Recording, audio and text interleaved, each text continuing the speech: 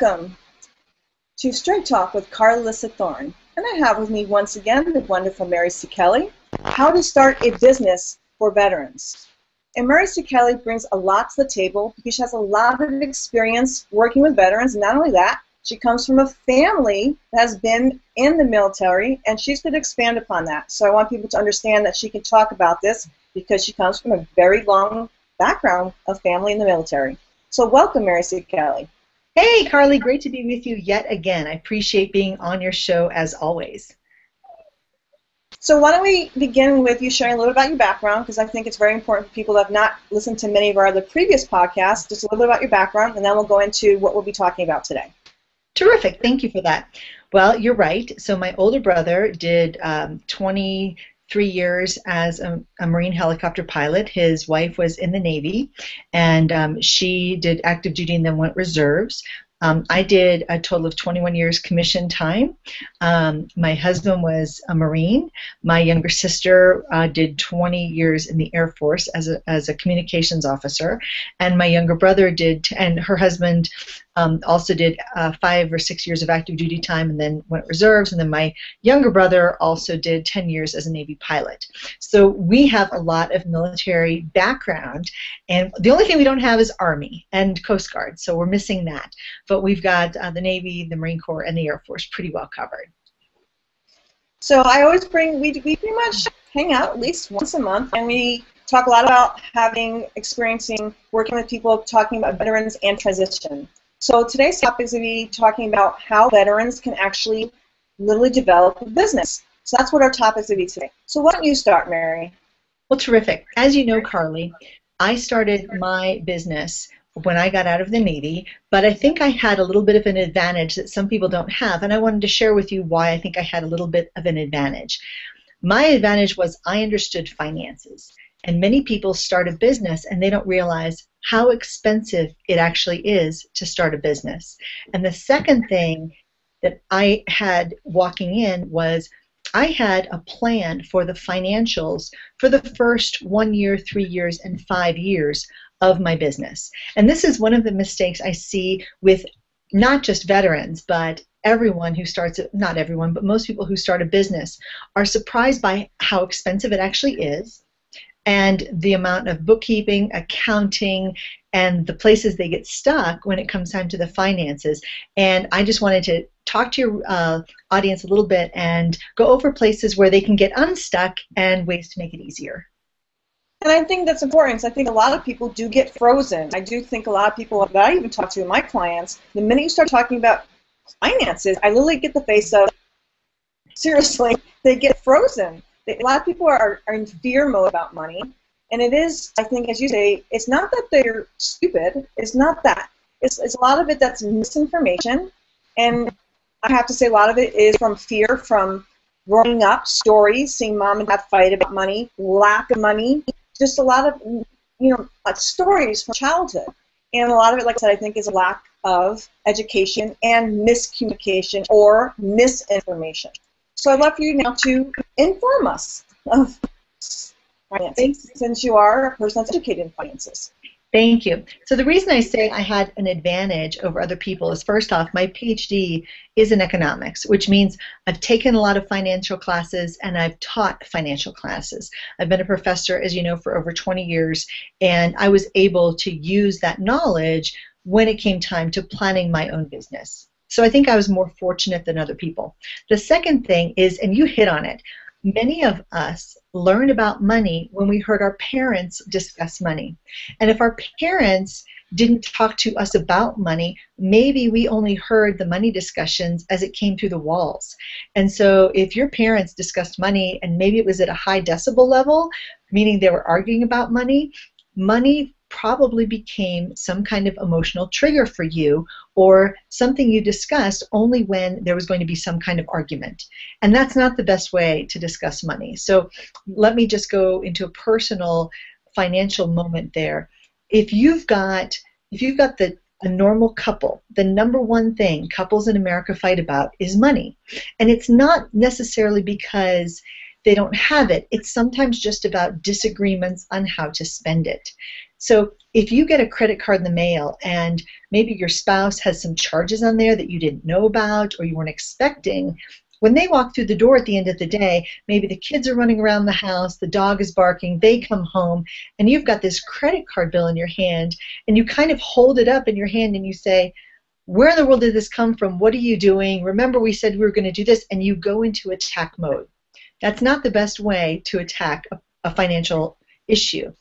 A better way is you need to calm down before you can talk to somebody else about it, and then a better way is when they get home, you might want to make a list. Hey, there's a few things I want to talk to you about our finances about, and this credit card bill is one, maybe the electrical bill is another. And so I talk to my classes about it, and I say, try this. Go to your significant other and say, hey, baby, I know you've had a long day. Why don't you let me get you a drink, and let's take 15 minutes when you're ready, and there's a couple issues on the finances I'd like to discuss when you're ready. Don't go into attack mode because that becomes that emotional trigger.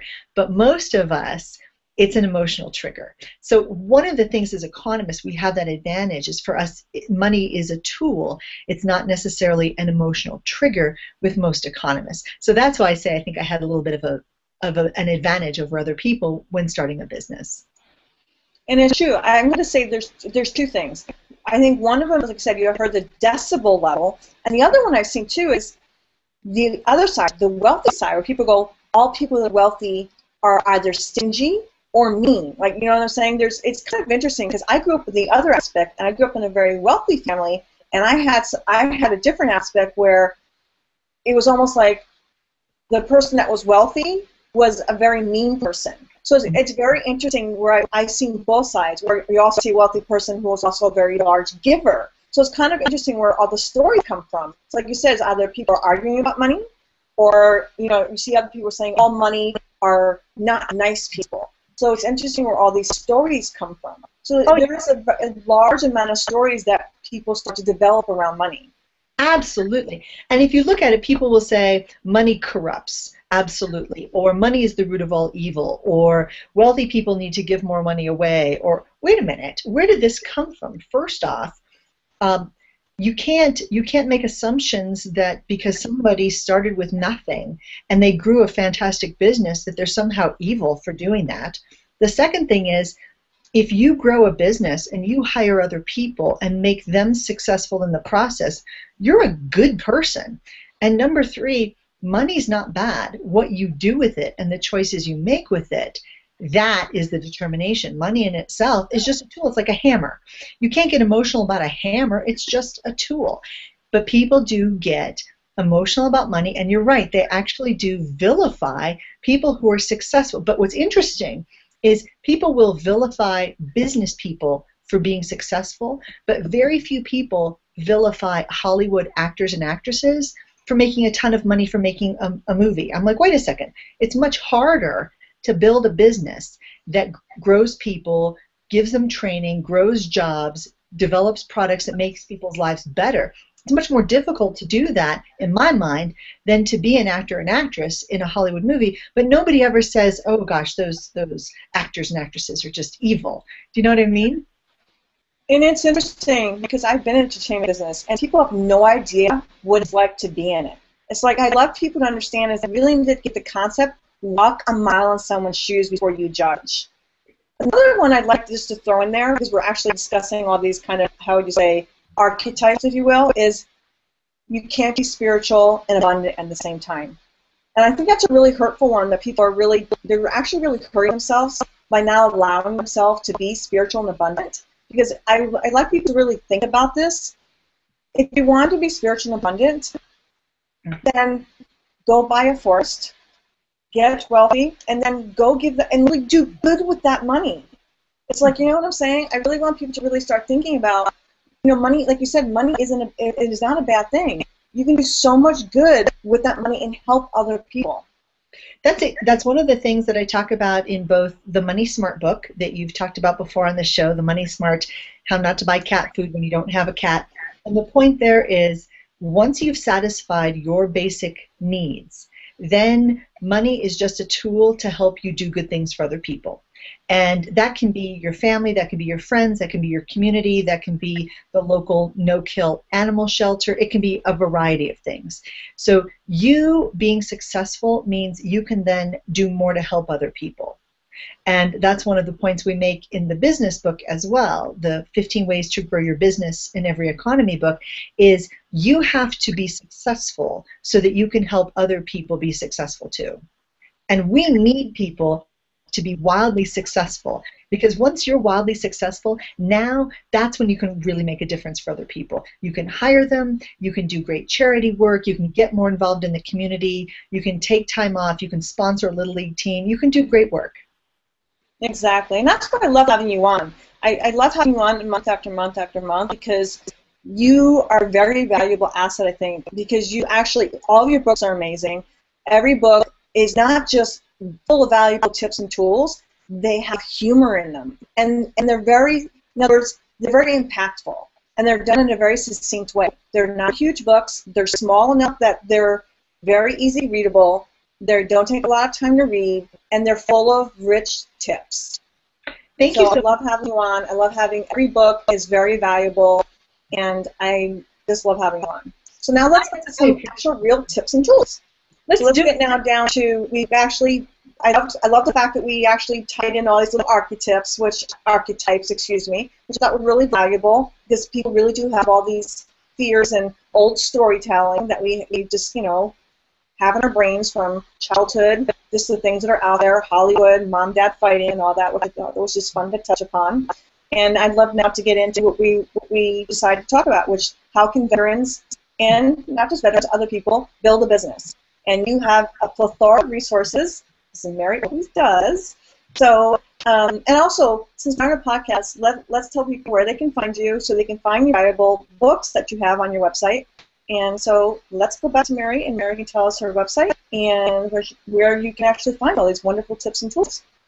Thank you so much, Carly, and it's always such a joy to be with you as well. So for your listeners, there's a place on my website where there are all of these forms. They're all free downloads. You don't log into anything. I don't ask for your information. No email, no stalking, nothing like that. It's just yours. And that's at productiveleaders.com/free-resources. And again, it's productiveleaders.com/free-resources. And if you get to just the productiveleaders.com page, you can go to the spot that says free stuff, because I'm a high-tech kind of person, free stuff. And you click on that, and all the resources are there. So some of the things I have for your folks today is, number one, when we sit down with a business person, they frequently have a great idea. Terrific. So I ask some questions right at the beginning. What is your personal home budget? Can you afford to start this business right now? You may have to wait for 6 months and work at something else for 6 months or a year before you save up enough to start your own small business, if that's what you want to do. But creating your own household budget is really important.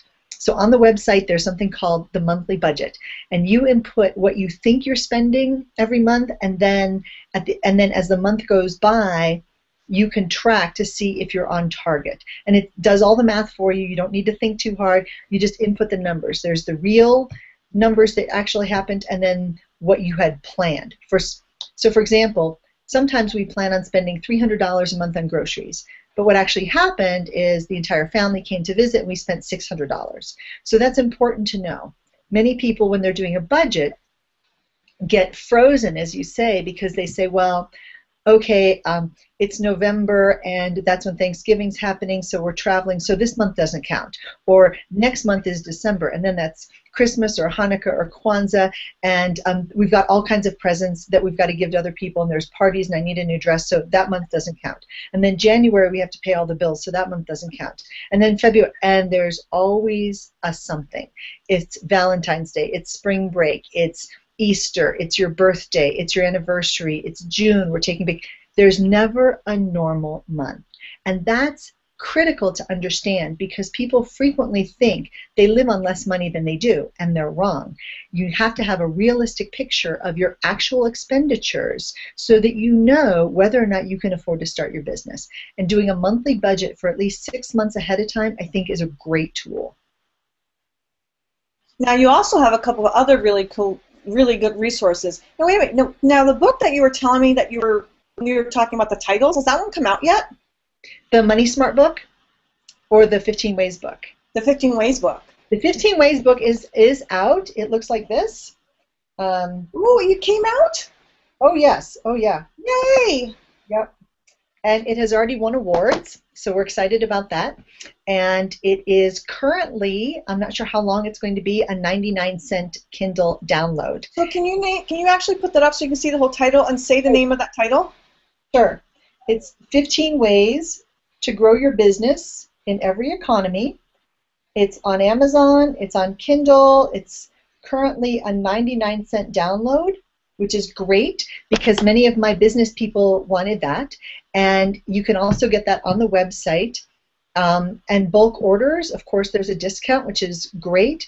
I have several small business owners, 50 employees and less, who are using the 15 chapters as a training module for their business. So that's really nice to see. And then you have another one that you're working on that you're also talking about titles. What about that one?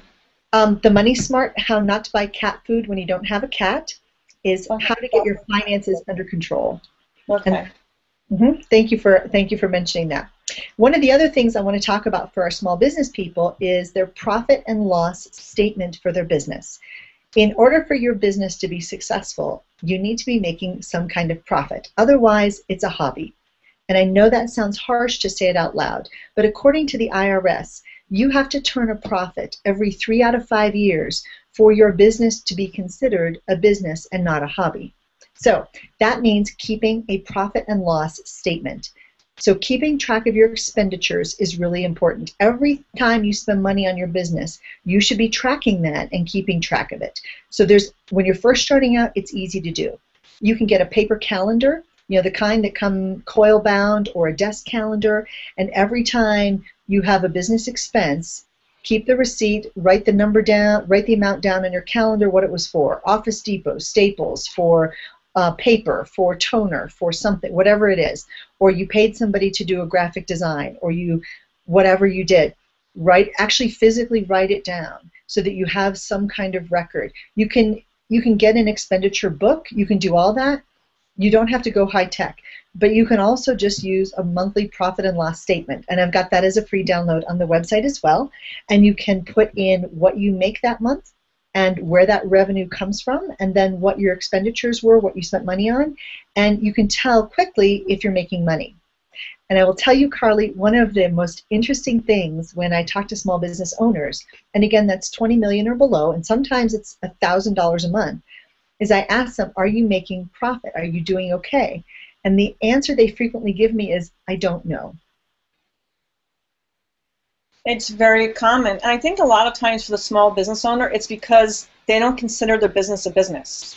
And it's kind of funny because I find a lot of people that are actually entrepreneurs that are usually working from home don't usually consider themselves really working because they're working from home.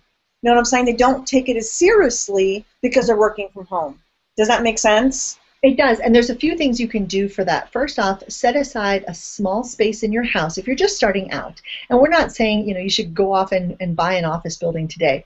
We're saying if you're going to do this, set aside a small space in your house. It can be a desk in the corner of a room. It can be anything where just business happens there. And if you're running a business from your home, which is great, treat it like a business. Get up every morning at 6 o'clock in the morning like normal.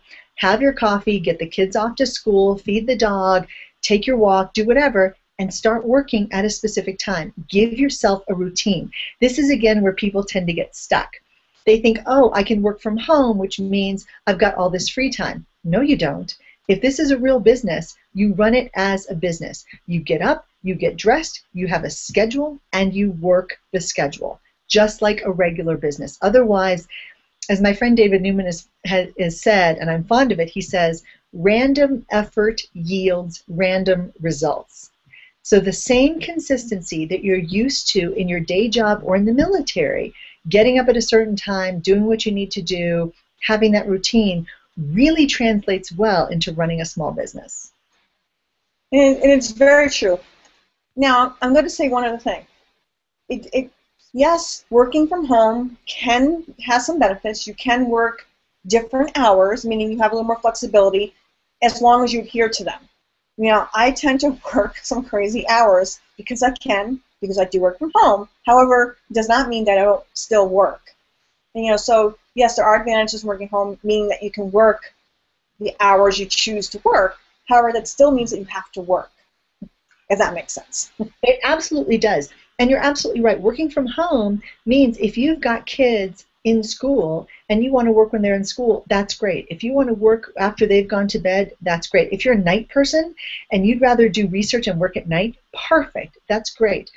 But you have to make sure that you've got some level of consistency in your work week so that you are, in fact, doing the work necessary to create a profit for your business. Because again, when we look at our profits, that's our total revenue, everything we take in, subtracting, and we subtract from that our total costs. So a couple things, I'm going to get geeky on you. We've got our total fixed costs, which is everything we are always going to spend on our business. We bought the computer, that's a fixed cost. We are paying rent, that's a fixed cost. We have maybe we've got accounting fees, legal fees, startup fees, our LLC, whatever. Those are all fixed costs. Those don't change based on the amount of business we do per month. But then we have our variable costs, and that could be your travel, your transportation, your office supplies, people you pay if you're paying people on a wage level. Those are all variable costs. So your variable costs are where a lot of people get into trouble because they fail to consider how much that can change month to month. But the other place people get in trouble is once they've made that purchase of, say, a new computer and a printer and a scanner and office supplies and all that, they fail to count that into what their overall expenditures are as total costs. So you add your total fixed costs and your variable costs together, and that gives you your total cost for the month, and then you subtract that from your revenue. And if your revenue is more than your cost, you're making a profit, and that's what we want to see. Exactly. And it sounds really basic, go ahead. but it sounds really basic, but many people simply don't do that simple math part because as they're getting into it, they think, well, I'll just absorb this, I'll absorb this. And the one place that I want people to get unstuck and unfrozen is creating a separate business credit card and a separate business bank account. It can be under the umbrella of your other bank account, but have that business credit card just for business expenses. That helps a lot. And when you've got that, especially at the end of the year when you do taxes or if you miss writing something down, you can just go and check that particular credit card. I put all of my business expenses on one credit card, every bit, every penny. If I'm taking a client out for coffee and it's $4, I put it on that credit card because that's the only way I can keep track of all of the business expenses. And exactly, that actually is the best idea ever because the minute you start commingling, it gets very hard to remember to go to your other, it's really hard to remember to check off. That means you have to actually check two statements. And it gets really hard then to remember, oh, I use this card. If you just keep them totally separate, there's no errors. The minute you, by accident, use the other card, you're not going to remember. So keeping two separate cards makes it really easy that you don't have to have any errors. It just makes it very, very simple and easy.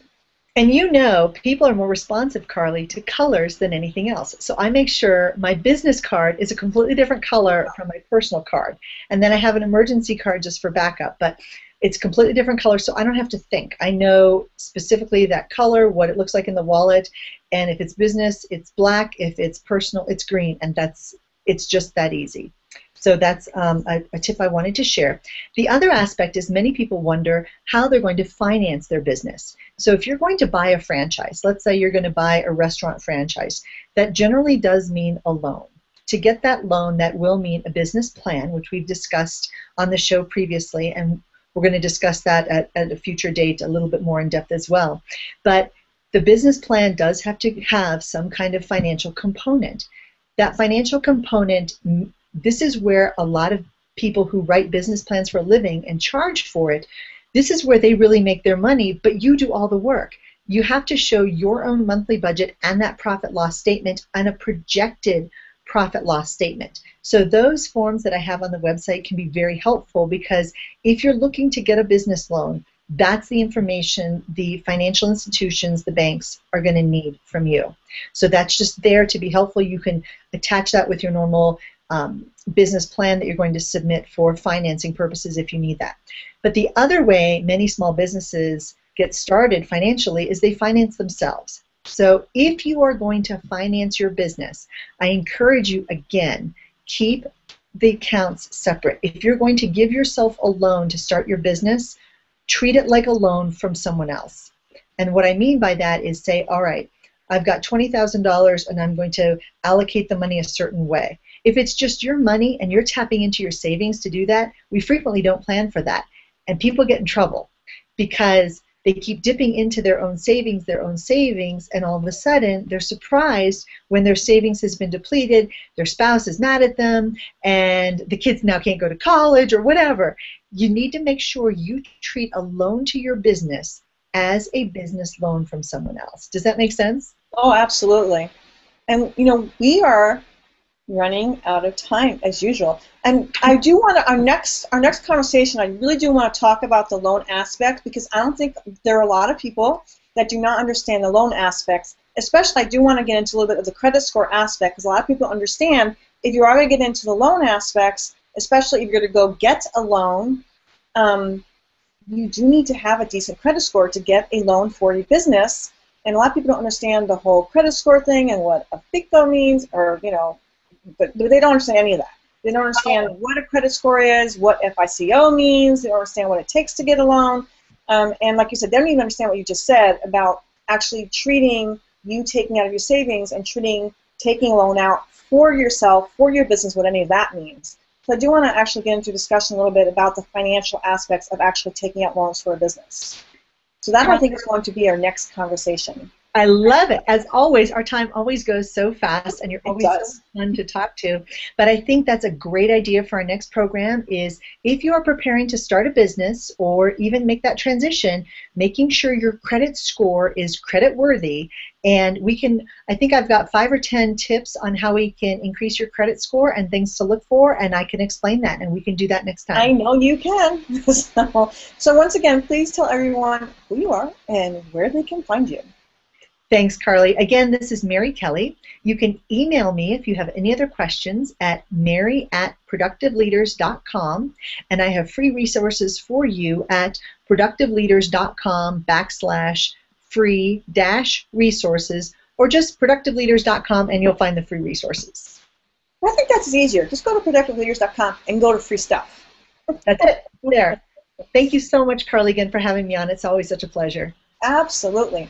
Well, you've been on Straight Talk with Carly Alyssa Thorne, and you've been with your host, Carly Alyssa Thorne, and you can always find me at carlyalyssathorne.com. And as usual, it's been a delight being with you, and I hope everybody has a beautiful evening, and it's, as usual, been a delightful time having the Mary C. Kelly with me. I love having her on. It's always wonderful, very enjoyable learning environment, and I always learn a lot myself, and I hope you all learned a lot as well, and I look forward to being with you next week. Enjoy, everyone.